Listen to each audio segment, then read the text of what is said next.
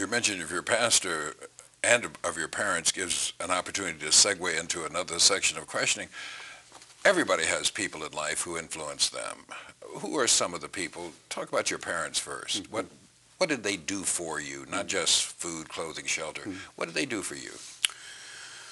I'd begin with my father, who worked for over 38 years at the Campbell Soup Company in Chicago, on the west side of Chicago, some distance from our home in the neighborhood on the very far south side of Chicago. Well, everyone knows about the kind of segregation, hyper-segregation in Chicago.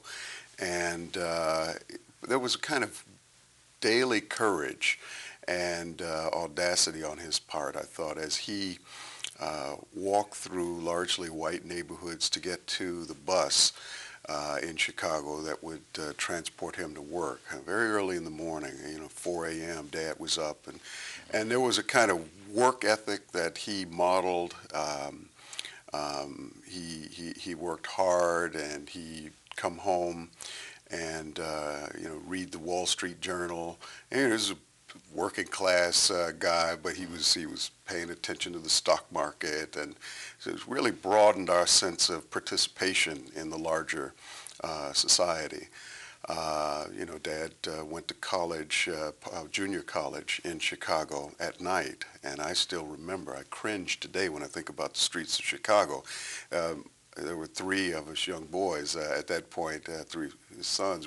He'd sort of leave us in the car while he went in for his hour-long class in business organization and come back. And of course, everybody did that then. It was safe.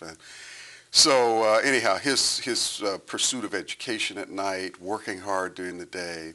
I mean, I think I contrast that with so many urban poor families today that never see anyone sort of get up and go to work in the morning, and we had that example. He didn't talk much about race relations in Chicago or in America. He'd often reflect on his own experience in the family of being sharecroppers in the South and sort of being disenfranchised and cheated, and why they made the move to Chicago. He was also, although he attended church, not very active in church, and often didn't attend because he was either exhausted from work or went in on Sundays for some special project.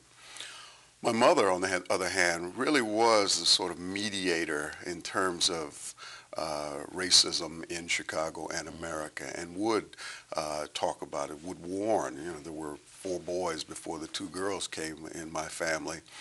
And it's interesting now, I reflect on the way in which she and my grandmother sort of socialized us to be survivors on the mean streets of Chicago, both in terms of neighborhoods we shouldn't enter and interracial settings in which there's a certain etiquette and behavior we should display, not to call attention to ourselves, to be polite and well-mannered in dealing with police officers and so on. It was all this very practical wisdom about how to sort of negotiate touchy situations.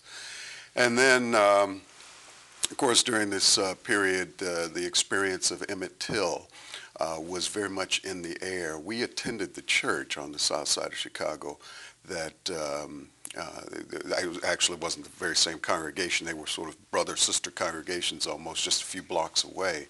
And our pastor and the pastor of Emmett Till's church were colleagues and best friends. And so that tragedy sort of struck home and prompted us as young men to listen very carefully when Mom and Grandma talked about kind of how you present yourself in public and what to do and what not to do, etc. But they were sort of pillars of the local church, in a church that didn't ordain women. These were women without title, but with significant portfolio. And they ran all sorts of youth programs, and they organized recreational activities. They encouraged mentoring and after-school tutorials and so on. So they kept us very busy, and tried in some ways, I think, to insulate us from the racism in Chicago and in the larger nation.